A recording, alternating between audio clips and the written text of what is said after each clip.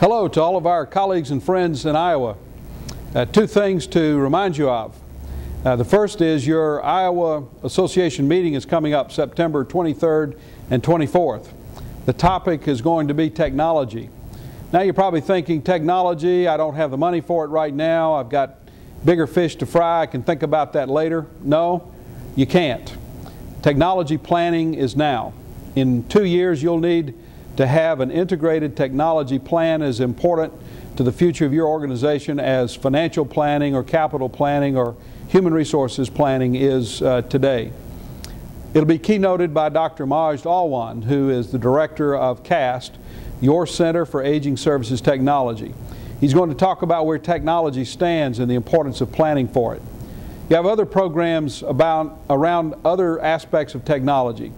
The clinical, the brain function part of technology, the fun part, and even today's social marketing, the viral things like Facebook and Twitter and Twits and Twitters and all that kind of stuff that many of us don't understand.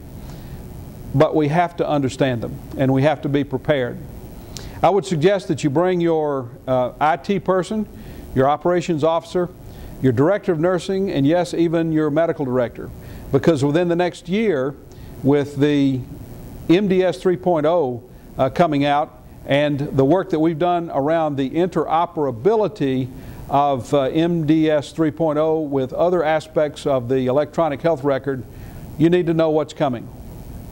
Be there and bring your team. You'll find it enlightening. The second thing I want to remind you of is ASA's annual meeting in Chicago, November 8th through the 11th. Bring a board member and we will comp that board member if they come with you. We'll comp any number of residents that you bring to that meeting. The theme is changing lives. It's going to get us back to the very basics of not only what we do, but why we do it and the important impact that you have had on older people, their families, your employees, and your communities for generations past and generations to come. Two important gathering places for you and our members. Join us, and thank you for all you do in a very difficult environment. Your commitment to older people, their families, those who volunteer and those who work there. God bless you, and don't you forget, I'm from Washington and I'm here to help you.